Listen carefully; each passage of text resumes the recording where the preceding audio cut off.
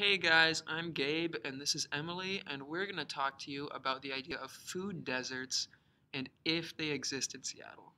So let's talk about it. The USDA defines a food desert as any census tract where at least 20% of people earn below the poverty line and 33% live more than a mile from a supermarket. We wanted to look at this issue throughout Seattle, particularly South Seattle, where there's a reported 17 such food desert tracts in King County.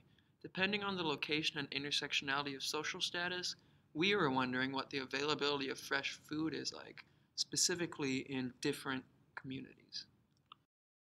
To begin answering these questions, we looked at two neighborhoods, Rainier Beach and Leschi, two neighborhoods which are very close to each other geographically, but yet represent polar opposites on the socioeconomic scale.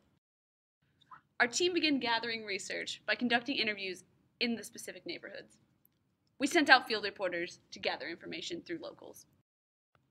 So Rainier Beach is known as one of the poorest neighborhoods in Seattle, dubbed the ghetto of Seattle by the locals.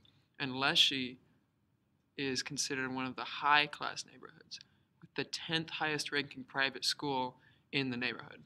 The ethnicity of the populations in the two different neighborhoods is shocking as well, considering their proximity to each other.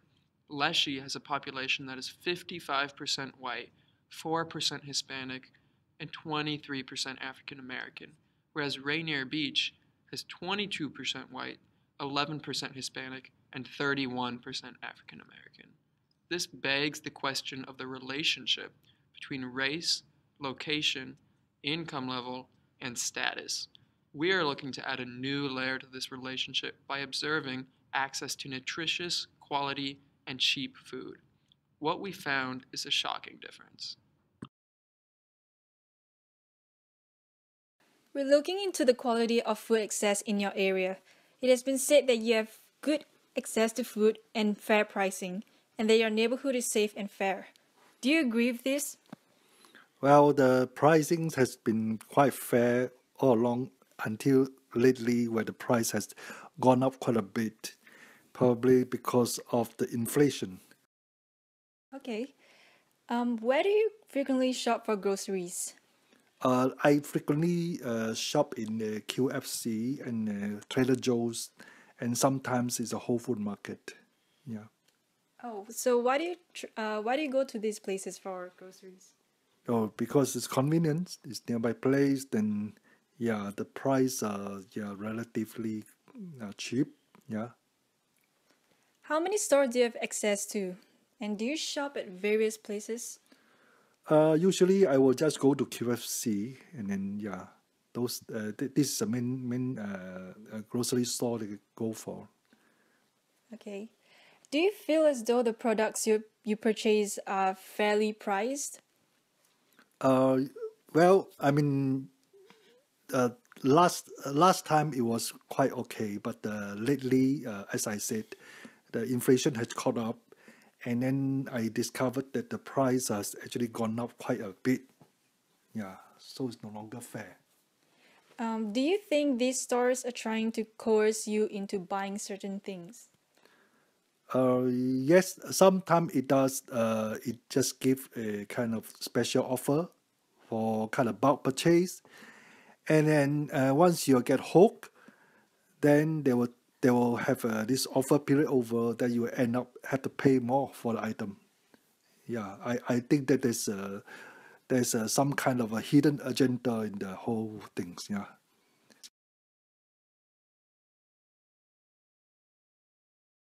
We're studying the fairness of access to food depending on where people live.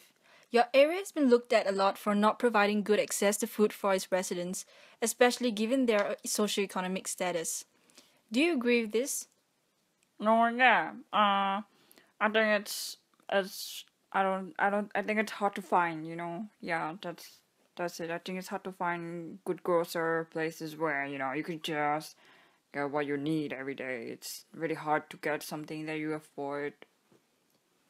Where do you usually shop for groceries and why? I just I don't really shop for groceries. I just go to McDonald's or like uh if I go for groceries, I just go to the Safeway and get stuff like mac and cheese or frozen food. Yeah. Okay. How many stores do you have access to? Not many, just mostly Safeway, and sometimes all the grocery stores that are beside that are cheaper, and like it depends on how much money I have, how much cash I have on that moment, so I don't really know. I don't really target a place sometimes, just see if I have enough cash or anything. Do you shop at various places? No, not really, just mostly Safeway. If I'm really hungry, go to McDonald's and get a meal. Do you feel as though the products you purchase are fairly priced? No, a lot of them are so expensive. I don't really buy the food that is too expensive. I only get most of the stuff when they're discounted or if they're necessary. I wouldn't buy apple juice because if soda is cheaper, why would I buy apple juice? You know what I mean? Just get cheaper stuff in bulk. Okay. Do you think these stores are trying to coerce you into buying certain things? Sometimes, yeah, because they have like in bulk discounts, and then you think about it, you know, $10 for a big pack, and then you think about it, and then you realize sometimes it's not worth it. You know, you don't need so many things, so many of the same item for $10. You can just buy one for $1. You know.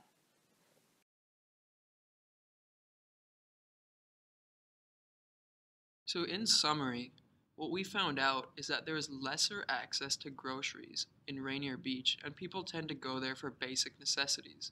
They sometimes feel coerced to buy discounted products.